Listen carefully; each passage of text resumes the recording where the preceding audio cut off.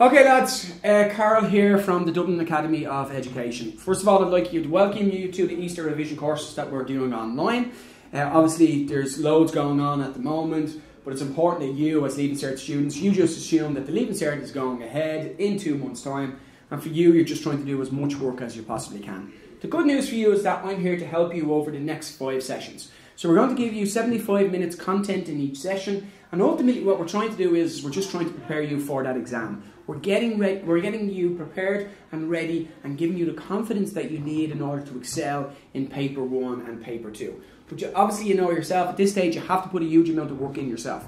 But I'm here to give you a lot of content that is going to come up in June, and really what I need to stress is it's the same type of content that comes up again and again and again. So when we're going through questions, I'll be telling you, look, you need to know how to do this question, and this is how you're going to do it in June. And ultimately that does then give you the confidence for you to go in and do the best that you possibly can in June. Okay, so 75-minute sessions over the next 5 sessions, and it's just going to be exam-based content, is doing as many questions as we possibly can, and as I said, getting you ready for that exam in 2 months' time. So that's really, really, really important. So listen to the content, listen to the information that I'm giving you. What you have received so far is you've received six sets of notes. So the one that we are going to be working on is this Easter Revision Course 2020. That's ultimately your Bible. You need this over the next 8 weeks, and the information that's contained in here is really going to give you the information that you need when you go into that exam in June, okay? So it's really, really important, and that's the one that we're going to work on over the 5 sessions. Now, you've also received 5 sets of other notes, and in those notes you've got your strand 1, 2, 3, 4, 5. And ultimately, each of those areas, you can use that as a standalone study tool. Go have a look at the questions on that. Go look at the syllabus content. But ultimately, again, go to the end of each strand, and at the end of each strand there is a load of exam questions, and at the back of that then is the marking schemes and the actual solutions, and have a look at them and compare those two to each other. Ultimately, if you can do the question, you won't actually need the solution and the marking scheme, but the solution and the marking scheme are there in case you do actually need them. Okay? So, as I said, what we're going to do over the next 5 sessions is we're going to try to do as many exam questions as we possibly can, and we're going to prepare you as best we can for the exam in June. With that in mind, and this is the one that we're going to keep using, okay, so this is the one that you're going to use with me, it's the Easter Revision Course 2020, Paper 1 and Paper 2.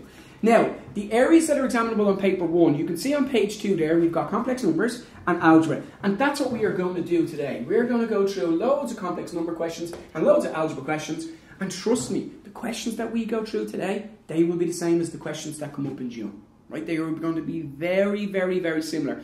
We tend to have no major differences, no discrepancies there. Ultimately, the questions that we do now will be like the questions that come up in June. So that's what we're going to have a look at today. The patterns and sequences, number systems and financial maths. What I'm going to ask you to do is I'm going to ask you to go through some of those questions yourself. I will touch on them later on in some of the sessions. I will talk you through some of them, but ultimately what I wanted to do was I wanted to have like a complete package of all questions that can come up in both Paper 1 and Paper 2, and that's what you'll use that for. So even though we don't use or we don't look at every single question, ultimately you could go through this handout and look at every question and try to do as many of them as you possibly can. I will be helping you with most of them, but some of them you will have to do yourself. Then in session 2 what we'll do is we'll have a look at functions and calculus, really, really important. The calculus is important there because we should know at this stage that within the exam, within Paper 1 and Paper 2, there are 2 sections. The first section that we have in the exam is our concept and skills. And in that concepts and skills, you have 6 questions, and of those 6 questions, each of those questions are 25 marks. And that is your bread and butter, right? So it's your basic solving equations, basic questions. The second section of the exam is our context and applications, and what you're doing there is you're applying your mathematical knowledge to real-life examples. So in that second section that we have in the exam on Paper 1, you are going to feature, our functions and calculus is going to feature heavily on those questions. And when we come to our second session, right, session number 2, we will have a look at a lot of those questions that are based on the second section of Paper 1 and that contain the functions and the graphs. Right, so functions, graphs and calculus. So we need to spend a lot of time having a look at them. So that's Paper 1.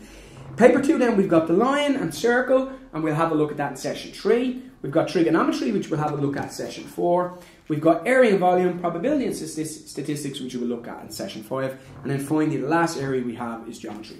So as I said, and I'm just going to reiterate this, even though we won't go through every single question, and we may not get to every single type of question, I'm asking you to go and try to do these questions yourself as well. Because ultimately, as I said, we've both got to work together and you've got to put the work in as well in order to do as best as you can in June. Okay? So that's paper 1 and paper 2. Will you now please turn over and have a look at paper 3? I'm sorry, at page 3. And in page 3, I basically do a rundown of paper 1. Okay? So, paper 1, 2.5 hour exam, 150 minutes. It will take place on the afternoon of the first Friday of the examination. So that is Friday the 5th of June. So Friday the 5th of June 2020 from 2 o'clock to 3:30, that's when you're going to go in and do your paper 1. And it covers material from strand 3, 4 and 5. And as I said, you're getting a copy of those strands with the set of notes that I'm going through now. So you can use that as a standalone study tool. You can use that yourself. You can study that on your own. Paper 1 covers strand 3, 4 and 5 as I said, and the topics included in these strands are, so strand 3 we've got number systems, we've scientific notation, patterns and sequences, arithmetic, financial maths and indices, and that financial maths we'll have a look at later on in another session. That's basically a formula that f is equal to p 1 plus I to the power t, so that's really important that we look at that. Strand 4 then, which is basically what we're doing in session 1. So we have our algebra, we have equations, we have inequalities, and we have complex numbers. And then strand 5, which is what we're going to do in session 2, we've got graphs of functions, we've got linear, quadratic and cubic functions, we've got calculus, we've got max and min questions, which is really important. I will be stressing that in session 2 and session 3. The same type of questions will come up in our calculus. Even though it seems different, the approach and the method and the strategy that we use will be exactly the same.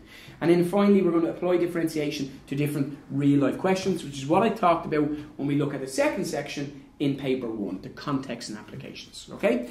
So that is the rundown on paper 1. We'll also have a rundown on paper 2 when we get to session 3. But I think at this stage, you're thinking all the time, the exam, the exam, the exam. What comes up in the exam? What type of questions come up in the exam? What do I need to do in order to do well in the exam? Okay? So, as I said, what we are going to do today is we're going to have a look at these two areas. We're going to have a look at complex numbers and we're going to have a look at algebra.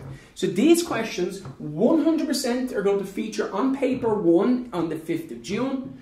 They're most likely going to be a 25 mark question. It's most likely going to be a concept and skills question. However, it could come up in the context and applications. We need to know complex numbers because I can guarantee you're going to get a question on that. And we need to know algebra because I guarantee you're going to get at least one short question on it, maybe 2. But we can also apply algebraic knowledge to so many areas of paper 1 and paper 2. We're constantly creating equations, and what do we do with those equations? We go and solve them. So we need to know our algebra really, really, really well. Okay, I cannot stress that enough. So I suppose the objective for this session is we want to make sure that no matter what type of complex number question comes up, and no matter what type of algebra question comes up, we are comfortable in doing any of those questions. Okay, lovely. So let's start off with complex numbers. And in terms of complex numbers, I'll just give it, before we get into the actual exam questions,